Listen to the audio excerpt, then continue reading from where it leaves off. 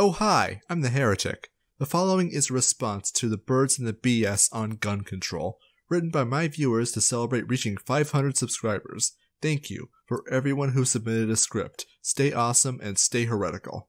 When you can't make sense of the world today, ask Mr. Jordan to show you the way. On the Birds and the BS.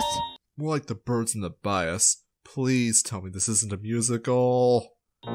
Morning everyone, and welcome to the Birds and the BS, where we encourage you to actually take the advice you give your children. Oh God, why am I the one to encounter this thing? Please don't make me go through this. Yeah, you probably already know what's going on here. Another Strawman festival by yours truly, the Gun Snatchers. Today's letter comes from Allie in Alabama. Dear Mr. Jordan, my son is always playing with his gum and spitting it on the floor, so I've made a no gum in the house rule. My daughter says she always uses her gum responsibly, so it's still her right to chew. Should I let my daughter keep her gum? No matter what you do, your son will always sneak more gum into the house. Allie, let me use an analogy to help with this one. Imagine for a moment that I am surrounded by people who play with their gun. With these people spitting bullets all over, would my mother still let me keep my gun? How else does she expect you to protect yourself? This is a terrible analogy anyways. Guns aren't gum. If I were using my gun the right way, but others weren't, would you still let me keep mine? Of course not. But I didn't do anything wrong.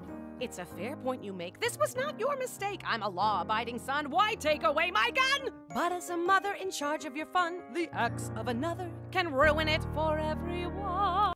What a wonderful analogy. The government is my mother, and therefore has the right to take things away from me because someone else in the house misused their rights. And that's because, as you always say... This is why we can't have nice assault weapons or you know what, guns of any kind. When it comes to our kids, it's time for us to step in instead of think and pray for peace of mind. I love that you're not actually addressing arguments against gun control. Like the only two options are take away everyone's gun or let people get slaughtered. Government says sacrifices sometimes should be made in the name of the greater good. Oh, come, Sergeant. You should be ashamed.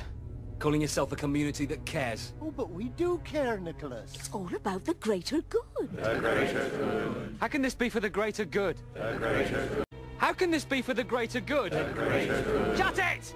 Someone tainted Tylenol, they fixed the flaw. There was one shoe bomb, and they changed the law. And when guns kill kids, that's the fine. Guns don't kill kids. Psychotic monsters kill kids. Or in the case of Parkland, Sandy Hook, or the recent YouTube shooting, the police do nothing and allow them to die. Second Amendment. Ah, that's exactly what they always do. They shoot us down by invoking the Second Amendment. Don't they understand how much there is to lose? There are lives at stake and don't forget whose. Look, I'm no constitutionalist, but when people invoke the Second Amendment, they're not just doing it to tick you off. That's a side benefit.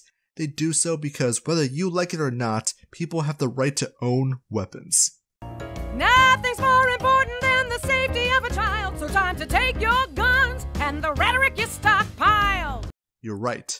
It's a complete injustice that schools are gun-free zones. We protect our politicians and money with guns. Why not our kids? Whoa, that's pretty radical. Most of us are against assault weapons, but even we liberals can't go after the Second Amendment itself. Why not? I mean, we just don't.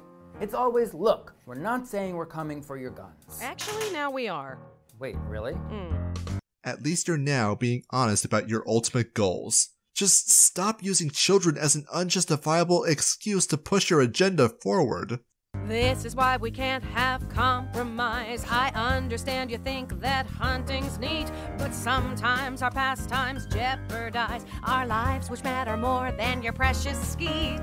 I understand you really had a ball, then one lone wolf went and ruined it all. So was that the birds, or are we still on the BS?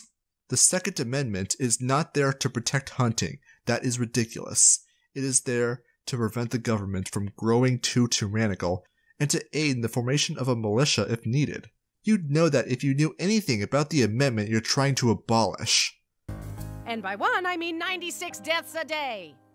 most of which are suicides. Take those away and you get a little over 30 gun deaths a day, which is a considerably smaller number than the one you provided, which, by the way, doesn't mean over 30 gun murders.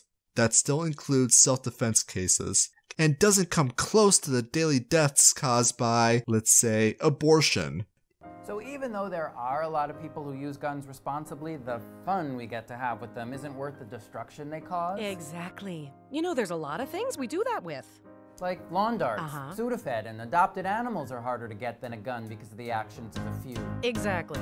If you seriously believe it's easy to buy a gun, it's because you've never tried. But what about safety? And guns for protection? Allow me to issue a logic correction. A gun beneath your pillow makes you feel secure. Till you think your granny's a burglar, then it loses its allure. They say a good guy with a gun could stop a bad guy with a gun. But neither has to die if neither one has one. Yeah, because banning guns makes it so literally every single criminal instantly becomes a law-abiding citizen. It's not like there's any other way they could get a hold of a firearm, right? Most criminals already use illegal firearms to commit crimes due to them being harder to trace. You would be disarming the law-abiding citizens you wish to protect, and the biggest flaw is that you try to justify that by assuming that every criminal will follow rules they already don't. Guns are used to save lives more often than take them. Granted, I couldn't find the original statistics the article cites, but it is idiotic to claim that guns are never used for self-defense, and even more so to claim that gun control will get rid of all guns. Criminals do not obey laws. I only wonder how these men will find their sense of self-worth and masculinity without their pew-pew. Who you are as a man isn't found in your gun, and who we are as a country should be safe for everyone. Australians stay butch after their overhaul. So if you're a macho prick, you can stay one after all. You really don't want to try and claim you're an expert on manliness. Take us home! This is why we can't have Rambo teachers. This is why we can't have dummy leaders. This is why we can't have not nice things. And when the government needs to be overthrown, get your ass out and vote, cause we can do this alone. So you're saying that if we ban all guns and it backfires by helping the government institute a police state and, well, tyranny, we can just vote for more politicians? The same politicians who were responsible for tyranny in the first place? You don't overthrow a government by supporting its system and giving it more power. And don't even think about mentioning that stupid argument that the US military can't be fought with AR-15s in the first place due to their advanced military equipment. That is far from true, and if it was true, all that proves is that, if anything, we need to allow citizens to have access to advanced military equipment too. That's all for today, folks. Allie, tell your daughter she can play with her bazooka gum all she wants, as long as she joins the March for Our Lives. And join us next time when we'll send our thoughts and prayers that Marco Rubio wakes up to find his balls between his legs instead of his gun. Till then, this is why we can't have the Electoral College. What did any of this have to do with the electoral? Wait, you were using that gum metaphor earlier as a very poor analogy for why you could and should take away guns. So if this metaphor held, we shouldn't be allowed to have the bazooka gum. So why did you say she could? You could have just made this video without the analogy. It still would have been poor, but it wouldn't have reversed its own message at the last possible second. Ugh. This is not how you convince people to join your side. Even if every point you made here was completely accurate, you treated your audience like infants and were belligerent towards your opposition.